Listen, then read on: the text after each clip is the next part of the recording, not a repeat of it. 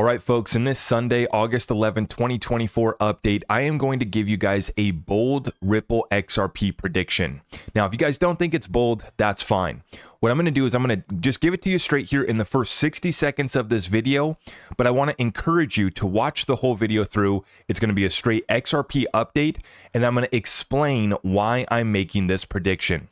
Now, very simply put, my prediction is that Ripple stablecoin will be the largest stablecoin by market cap, and it will also have the most amount of volume with the RLUSD ticker. Ripple's new stablecoin is set to be launched here in Q3. I believe it's going to be the #1 by market cap, and it's going to have the most amount of volume trading on it. And I'm going to explain why in this video. Let's get started. If you appreciate my updates and my content, make sure you guys have subscribed, hit that notification bell, and all of our community resources can be found at ZachRector.com. A huge shout out to this community. We actually just hit 80,000 subscribers. What a journey. On our way to that 100,000. We are just getting started, and I couldn't do it without you guys. I appreciate you so much. Let's roll. So straight on into it, folks. Take a look at this. This is part of XRP going viral. I've been talking about this. This is our moment. This is the Chief Legal Officer of Coinbase, Paul Grewal, talking about the secondary sales of Bitcoin are not securities transactions. The secondary sales of Ethereum are not securities transactions. The secondary sales of XRP are not securities transactions. But everyone else, to our friends at the SEC, too bad, because you've somehow got an ecosystem, right? This is the battle that we're still up against, even though we've had multiple courts turn down the SEC, reject this. Now, once again, Ethereum doesn't have this level of clarity. Paul Grewal is just throwing that in there and including that. He's also including Bitcoin, which the SEC will come out and say that they don't believe Bitcoin's a security, right? But you know, the rest of the space has been left in the dark, and this is one of the competitive advantages that Ripple's going to have with the clarity for XRP, and now they're working towards getting regulatory approval for their stablecoin. Part of XRP going viral, though, is CoinDesk sharing the news of the Ripple, final conclusion of the lawsuit for the 10th time. This was posted last night, or yesterday, I should say, and I retweeted them, and I say, they are posting this for the 10th time because Ripple XRP news sells. Nobody actually gives a crap about 99% of these tokens. Ripple made XRP a world reserve digital currency while taking the SEC head on. Are you ready for the XRP documentary? XRP is going viral because this is the financial story of the century. You can no longer dismiss it. You can no longer discredit it. They're still trying to tell lies and misinformation about XRP and Ripple. Absolutely, but we've cut through it, and this is the moment where everybody starts to hop on the train with us. And I'm talking about the biggest names in the cryptocurrency space, one of them including Scott Melker, taking his opportunity to talk about Ripple's stablecoin, the Wolf of all streets. This is a guy with nearly 1 million followers on Twitter, right? Very prominent in the Bitcoin community. And he's just sharing the Ripple news, right? Which we all know it's coming. And this was first announced in April of 2024. And now it's set to be launched here sometime in Q3. But the point that I'm showing you guys here is that Ripple and XRP are going viral. Nothing can stop it. We're about to have this documentary going. And once that goes live, you'll be able to send that to all your friends and family and say, hey, watch this 6-part docuseries on the XRP Ripple story. It's the financial story of the century. And I have, very simply stated, that story and that documentary is going to resonate with people outside of XRP, outside of crypto, because it's about government corruption. And everybody loves a good, juicy story of corruption. And the little guy, right, overcoming, right? David overcoming and defeating Goliath and putting Goliath back in his place. And Goliath was Gary Gensler in the SEC, obviously. We also have some whale movement that I wanted to mention. Despite price action being down, and XRP's back down to 56 cents this Sunday morning as I'm recording this update. So I think it's safe to say that XRP did a false breakout decoupling. Like we decoupled for a day, we were up 20%, rest of the space was down. So we decoupled for about a 24-hour period, but now it appears we are back trading with the rest of the space. It is what it is. But, and this is key, the whales don't care about the noise. The whales aren't complaining. They're not firing up Twitter spaces to get mad at Ripple. What they're doing is they're scooping up huge sums of XRP, and we're seeing this on chain. According to Whale Alert, the aforementioned transfers moved 197.8 million XRP in total, which is equal to 114 million in fiat. The largest transaction was conducted between anonymous wallets, and it constituted 106 million XRP, worth $61 million. That wasn't the only one. We also see this one earlier in the week. 60 million XRP transferred from the Upbit exchange to an unknown wallet. This is, where we're seeing a lot of activity over in Korea, Upbit, and these exchanges over there, where XRP is one of the top traded assets on these exchanges over there. And this was also verified here on the Whale Alert website right here. 3 days, 45 minutes ago. Here's the transaction, 60 million XRP. And the fee that they paid, 0.01 XRP. So despite all the noise, the whales are still accumulating, and Ripple is getting ready to launch this stablecoin any day now. So let's get right on into it as to why I believe Ripple stablecoin is going to be the #1 stablecoin by market cap and also by volume. One metric that I think will be tough for it to be is trading pairs. Tether has hundreds, maybe even thousands of trading pairs, and it's been issued on all sorts of different blockchains. So I do believe that Tether will still have the most amount of trading pairs, but I do believe that Ripple is going to surpass their stablecoin's market cap and the amount of volume. So straight from Ripple, they announced it. It is live on the testnet. So they're working on it right now, issued on the XRP Ledger testnet, and they're getting it ready to go. Now, this is key. They say RLUSD will be valued 1-to-1 to the US dollars and 100% backed by US dollar deposits, short-term US government treasuries, and other cash equivalents. These reserve assets will be audited by a third-party accounting firm, and Ripple will publish monthly attestations. Now, this is exactly what Circle's doing. Tether's providing some, audits, some reserves, and a little bit of that. But here's a key difference. And this is, I'm just going to get straight on into it. So Circle, obviously, they're over collateralized as well. They've been providing the monthly attestations and they show everyone their reserves. That's great. That's fine and dandy. And people trust Circle. There's a reason why Circle's grown in market cap here recently.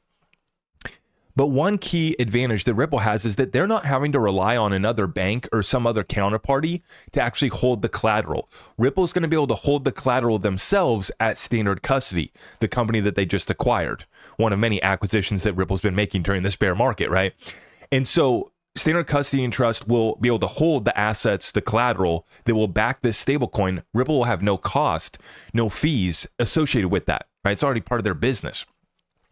The other thing that many people aren't considering is that by extension, Ripple is backed by XRP, right? There's this relationship confuses a lot of people, right?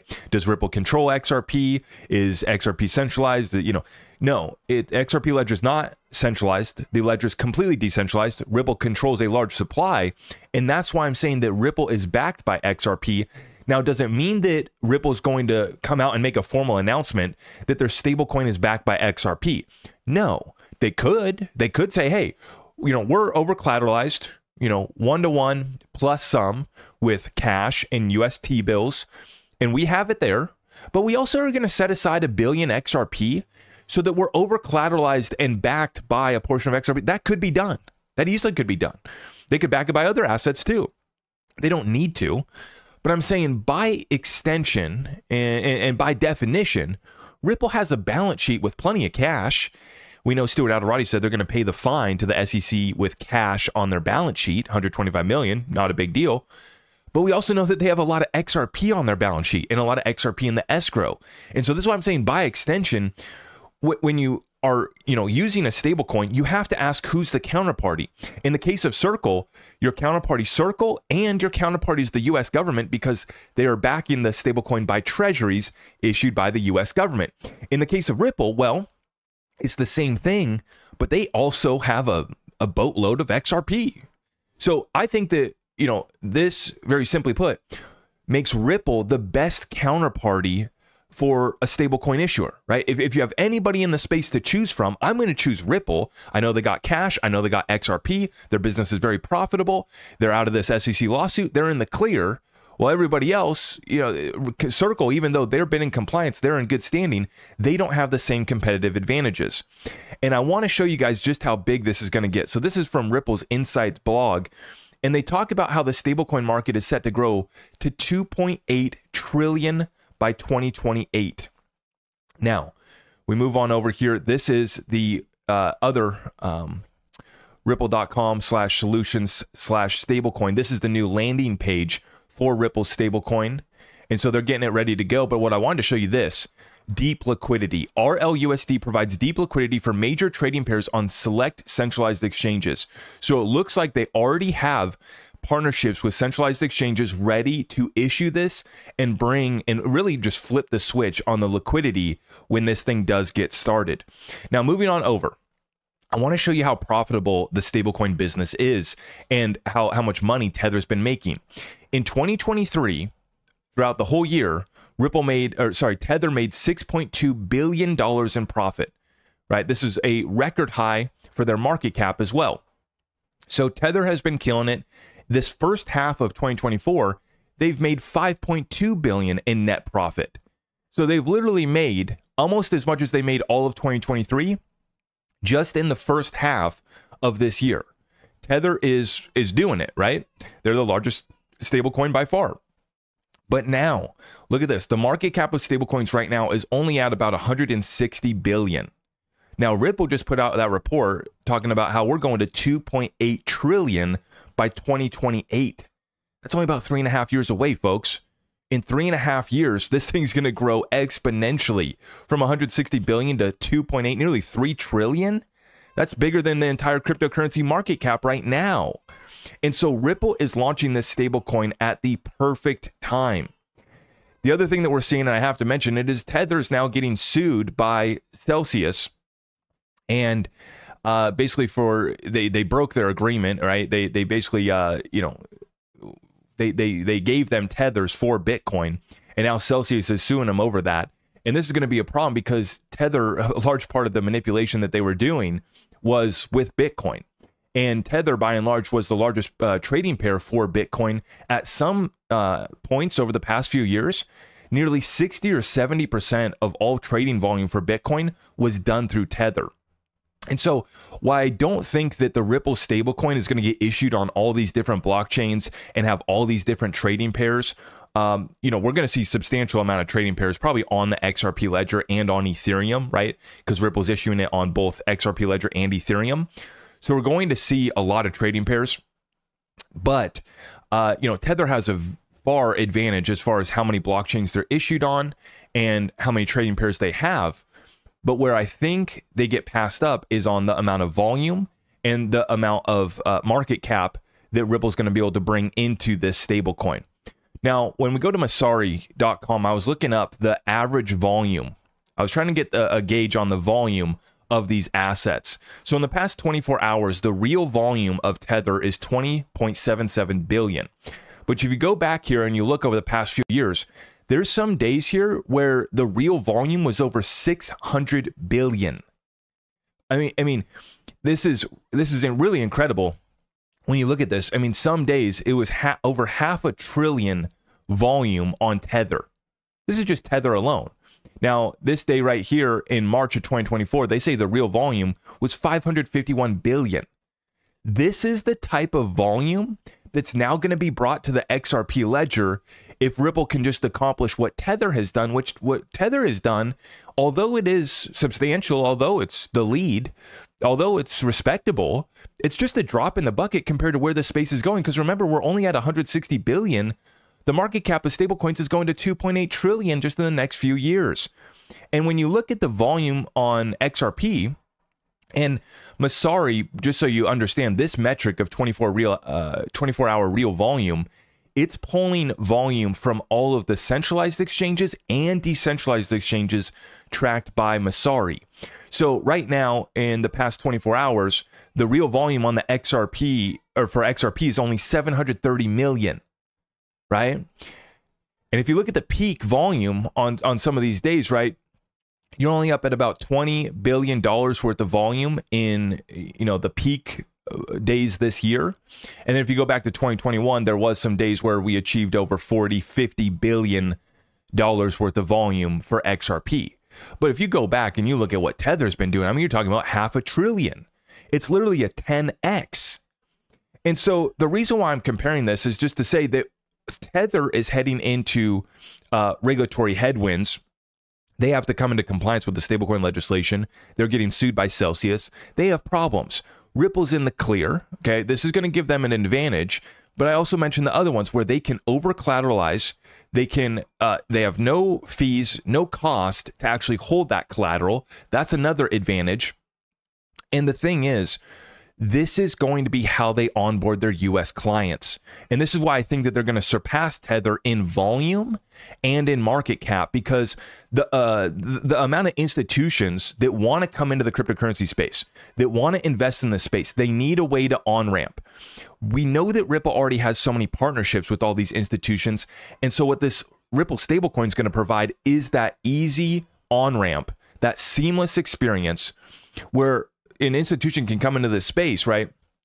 And we're talking about hundreds of billions of dollars coming into this space, trillions of dollars coming into this space just over the next few years. That's just getting started. And I think that Ripple is in a unique position with those existing partnerships and finally an ability to basically fire things up in the United States, which is why I say they're going to have the largest stablecoin by market cap, is because I just think that who's going to bring in the institutions? I mean, you can see Circle's bringing in some. You're seeing, tokenized treasuries. They're bringing in hundreds of millions of dollars of tokenized assets. They're not even in the billions yet. But where you really get it is the stable coins and the flows, the liquidity that Ripple's going to be able to build within the United States. See, Ripple has been using XRP for their clients outside the US, for cross-border payments, for their on-demand liquidity product, and XRP has been the solution. But the solution for banks and institutions and payment providers in the United States for payment flows inside the borders of the United States, you don't need an XRP. You need a stablecoin. And this stablecoin is going to be issued on the XRP ledger. And I think that it's going to be able to tap into some of the best liquidity once Ripple adds this stablecoin to the AMM. We just covered it yesterday. Ripple stablecoin is clawback enabled, which is critical for institutions and regulatory compliance. But they're making an amendment on the XRP ledger right now so that you can add assets with the clawback enabled to the AMM. Right now, you can't add any assets with clawback to the AMM. Right? It kind of defeats the whole purpose of deep, public, open pools of liquidity, right? If you can claw it back. So what they're doing right now is they're making an amendment so that clawback enabled assets can be added to the AMM. And this is where I think that Ripple is going to be able to source some of the best liquidity, is they can bootstrap it by putting in a bunch of their stablecoin and putting in a bunch of XRP. And this will be the largest AMM liquidity pool on the XRP ledger. And when you look at the metrics on how much moves on these stablecoins, just what Tether's accomplished and what Circle's accomplished, it's not so much Ripple's going to steal Tether's lunch, although I think that Tether's in trouble. They got some lawsuits. They don't have clarity. I think that this space is set to expand, and Ripple's in a unique competitive advantage with already a bunch of existing partners to be able to really start flipping these switches and onboarding clients to the tune of, hundreds of billions of dollars very quickly, right? And so this is why I believe that Ripple stablecoin will become the number one stablecoin by market cap, and it will have the most amount of volume, number one stablecoin volume wise. And it's going to be very interesting to watch what this will do, the impact to XRP as well. Remember, this is issued on the XRP ledger and Ethereum. Every transaction for this stablecoin on the XRP ledger is using XRP and burning XRP and locking up XRP with every wallet that gets created for the Ripple stablecoin as well. So this is bullish for XRP. I'm incredibly bullish on Ripple. And when you go look at the profits, think about this. Tether made $6.2 billion profit in 2023. They've already made $5 billion profit in the first half of this year. If Ripple just accomplishes what they've done there, right? This is $5-6 billion profit per year added to Ripple, a company that right now is only valued at $7 billion on Link2. Folks, a company that their escrow is already worth 20-something billion. I'm telling you, there's a chance that they could have the largest IPO in history, and this is going to be massive as far as Ripple and the valuation of the company Ripple. I'm very bullish if you guys haven't picked up on that, on not only Ripple, but XRP as well. I want to hear your guys' thoughts though. Do you agree with me that Ripple stablecoin is going to be the #1 stablecoin by market cap and by volume? You guys let me know in the comments down below. If you appreciate this update, please make sure to like this video. Help me out by sharing it out far and wide, and I will see you guys in the next one. God bless you all.